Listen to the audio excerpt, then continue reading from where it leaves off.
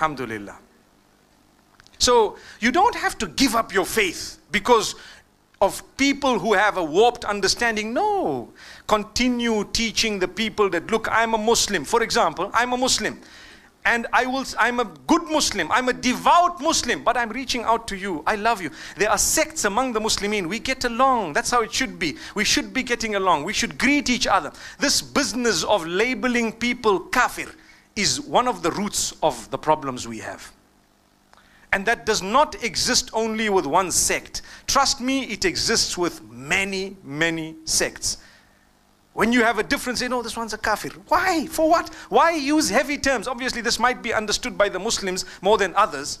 But we know it's a problem because the minute you label someone with these labels that are so heavy, do you know what will happen?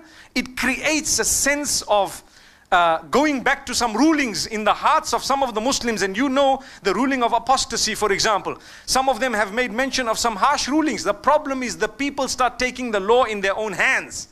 That's where the problem is. A few days ago, I saw a clip on YouTube. There is a singer called Junaid Jamshed. I don't know if you heard that name.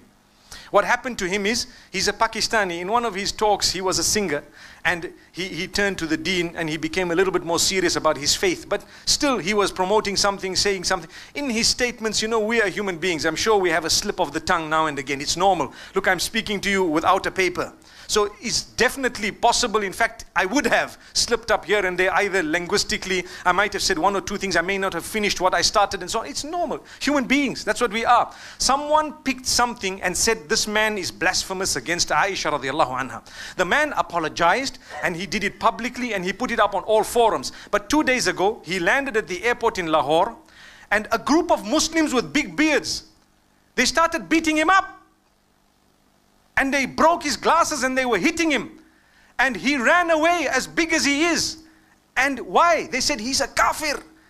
He's an insulter of the Prophet. The man apologized a long time ago for the slip of the tongue.